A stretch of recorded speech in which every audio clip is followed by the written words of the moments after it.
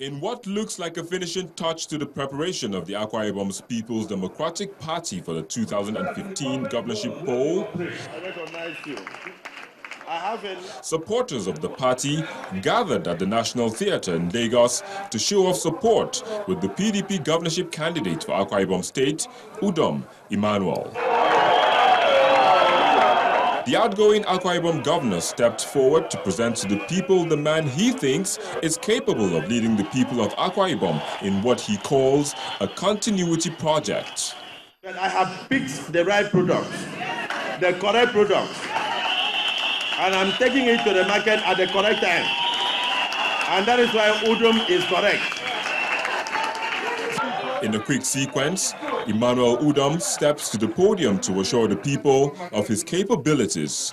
I want to assure you that at this next level of sustainable development, we'll start with human capacity. We've looked at a foundation has been led with free and compulsory education at that basic level. How do we take it off from there? We'll start looking into how do we enhance on quality. I keep saying so. You cannot build something and go to sleep. Competition will take you out. Today, if you look at Samsung, Sony, and the rest of them with superpowers on electronics, Samsung woke up overnight. They wanted to excite the whole world. They brought out a curved TV. Excellent technology, through research and innovations. We are going to say that at the next phase, we'll look at how do we enhance quality. We'll try as much as practicable to make sure that teachers, even right from primary school, are well trained and well exposed.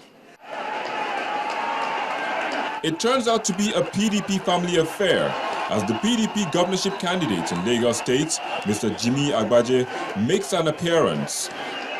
Governor Akpabio welcomes him, and Mr. Agbaje grabs the opportunity to make his political pitch.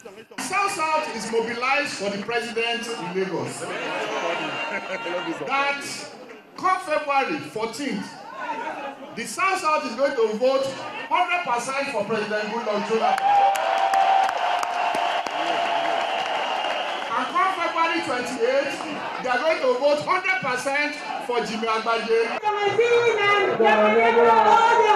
The event ends in a lively mood. Perhaps the promises from Emmanuel Udom's manifesto has given the people here a reason to cheer.